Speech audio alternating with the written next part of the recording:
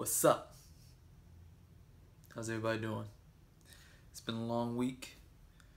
It's only Wednesday, but it's still been a long week. So let me tell you, grad school ain't easy. Probably one of the hardest things, sort of one of the hardest things that I've had to go through. But it's only because of the people. But you know what? I'm getting ahead of myself. I'll talk about that later.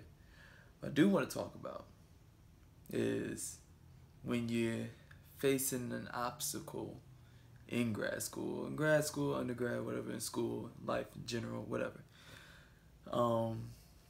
Like I said, man, in these videos, bro, I'm gonna give you two things. I'm gonna give you science, I'm gonna give you lifting, I'm gonna give you some stories for you to take, and these are basically my confessions of how I became a black scientist. All right.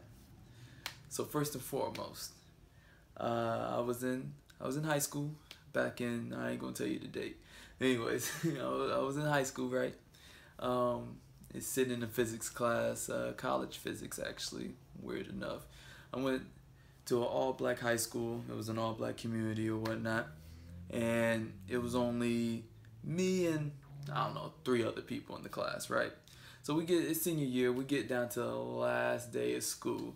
Now, my science teacher, man, he was Mr. Tonkel. Mr. Tonkel was no nonsense kind of dude, but he was the realest dude. Like seriously, first day you walk into his class, first thing he says, he was like, "Look, man, I am a freaking genius. That's all you need to know to pass this class." And I'm just like, bet I'm about to pass then if I just write that on every exam. But no, it wasn't like that. So he goes around the room on the last day of class, and he goes to each and every person. He was like, "Look, man, we're gonna have a real talk session. I'm gonna tell you what I think of you and where I think you're headed." So it goes down to everybody, tells them, and he saves me for last, and he tells me, he was like, "Look, man, I'm sorry." He apologizes to me. I'm just like, "Apologize? What are you apologizing for?" So he apologizes to me. He was like, "Look, man, we didn't prepare you well enough for college." Now, I went to a small undergraduate college, Butler University, go Dogs. But he told me that they didn't prepare me well enough for college. Now, obviously, I'm blown. I'm like, man, I'm about to graduate. I already accepted a college to go to this, private, prestigious university, and you telling me I'm not ready? But he was like, but, he said, once you get there, you're going to hit a brick wall. And I just hope, once you hit that brick wall, that you keep on going. Honestly, man, it was senior year, so I'm just kind of like, okay, whatever. But I didn't know what he meant until I got there, and I hit that brick wall.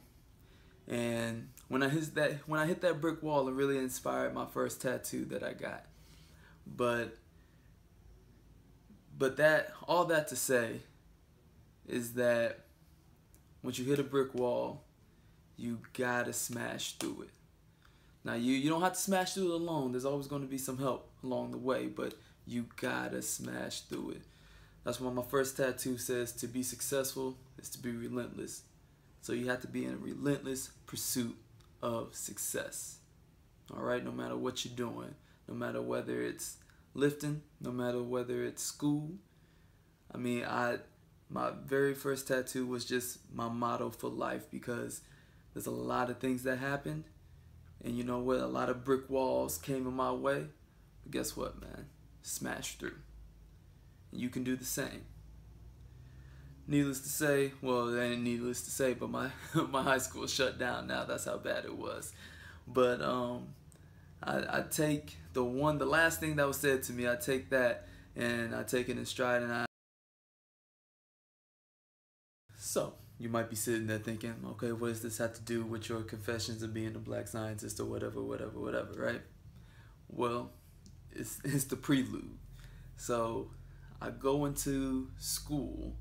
I go into undergrad not being prepared to be there at all. And I'm behind everybody, it feels like. in all my science classes. Now, be that as it may, I still had to get through. I still had to get the grades, even though classes in high school were dumbed down just to let others pass. It happens. That's the problem with our school system, but I won't go there. I will not go there. So, on the next video, I'm going to tell you some of the things that happen in undergrad. Most of the things. Get to, you know what, in undergrad, things aren't that bad. Things get crazy in grad school, but in undergrad, things aren't that bad. But besides that, I'm not only going to talk about science or my story, but I am going to talk about, take you on the journey of me going to Orlando for Raw Nationals in October, 5 weeks out. It's really exciting. The bench is coming together. The squats are good. The deadlift, I'm hoping to hit a 700 deadlift, a 400 bench press, and a 600 squat. It's pretty exciting. I'm going to post my bench press, squat, and deadlift videos as well with this video, so you guys can check it out. I've been working on some things, especially my hip drive with my bench press, which is great. I've been working on my squat, especially the depth of hitting that depth, of not getting too stuck in the hole. But I got squat shoes, and it's really changed my mechanics and my technique, which is great. I'm just pushing myself harder on deadlift, which is really raised my deadlift to another level. I got to go to an actual powerlifting gym because I'm losing space on the bar. But things are going great. I hope you guys like this. Subscribe and share. Peace.